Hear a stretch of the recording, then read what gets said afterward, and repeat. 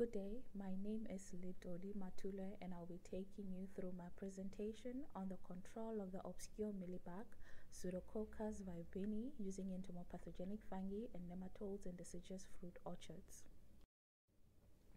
Pseudococcus vibini, commonly known as the obscure mealybug, is a serious polyphagous cosmopolitan insect pest attacking ornamentals and fruit trees.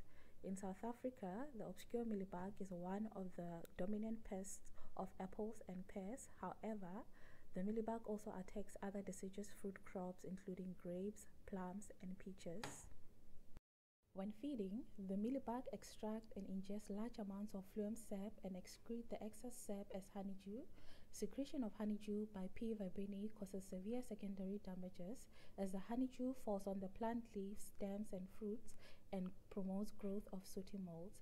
The presence of sooty molds on produced fruit has a significant economic implications as it reduces the fruit marketability, as stained fruits and consignments with fruits showing the presence of this mealybug during export are more likely to be downgraded or rejected due to strict phytosanitary standards being upheld.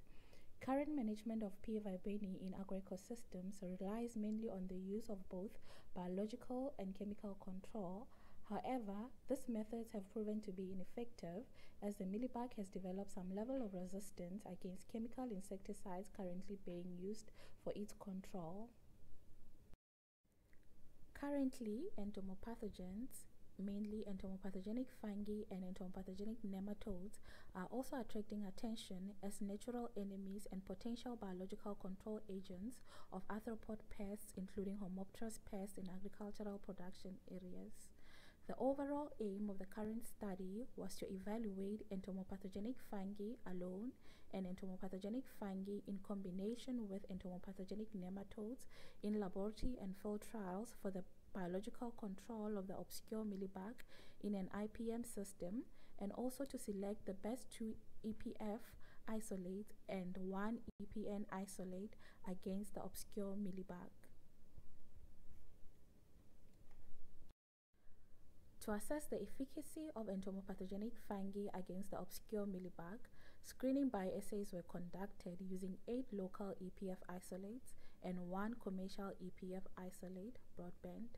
The highest average percentage mortality of the obscure mealybug due to EPF infection was obtained when using the local isolate of Metarhizium ruberti, whereby a percentage of 95.8% in average percentage mortality was observed, and also when using the local isolate of Metarhizium pinheinsii, whereby an average percentage of 90.8% average mortality of the obscure mealybug was observed.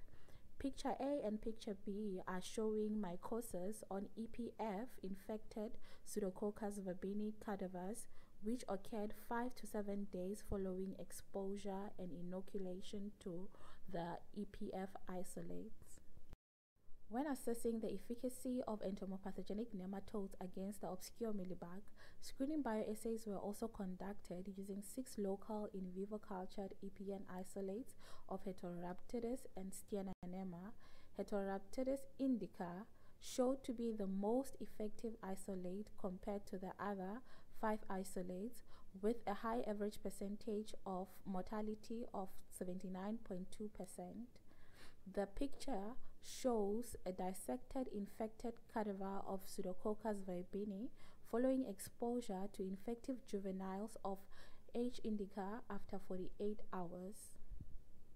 The current study has shown that the isolate of Metarhizium ruberti and Metarhizium pinheinsii are the most effective EPF isolates against Pseudococcus vibini, and also that Heterorhabditis indica is the most effective EPN isolate against the obscure mealybug.